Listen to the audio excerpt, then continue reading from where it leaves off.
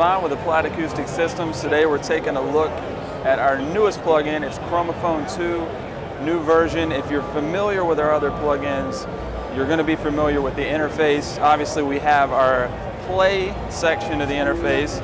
So here you can control all your effects from the front panel. And you're also going to have our arpeggiator, which is new to Chromaphone 2. So if we want to use any given sound and turn on our arpeggiation,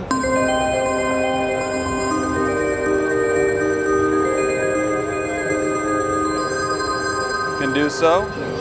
You can turn that off.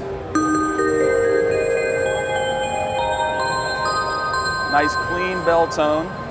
And the beauty of this instrument is just the diversity in the sounds that you're going to be able to get.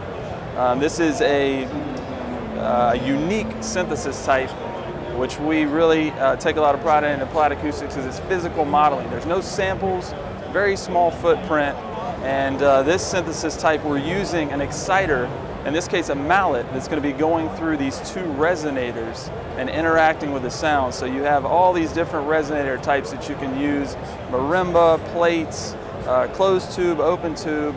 So we're talking about being able to make bells, drum sounds, drum kits. So let's say, for instance, we go from that bell to something like this.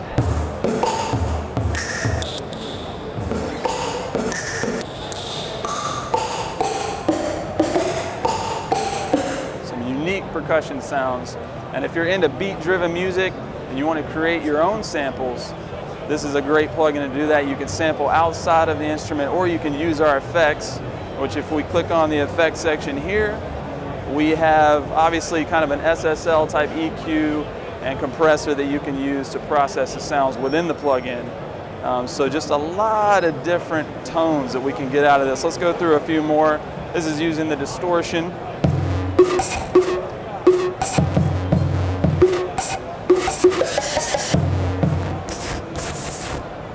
Let's see what else we got here. We have also some just analog style arpeggiated sounds. Let's try one of those out.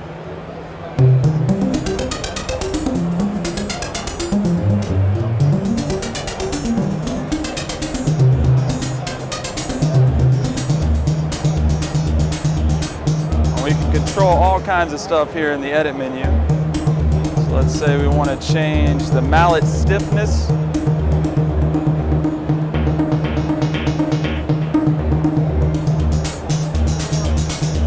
You can also use noise within that exciter section to get some really unique tones out of it.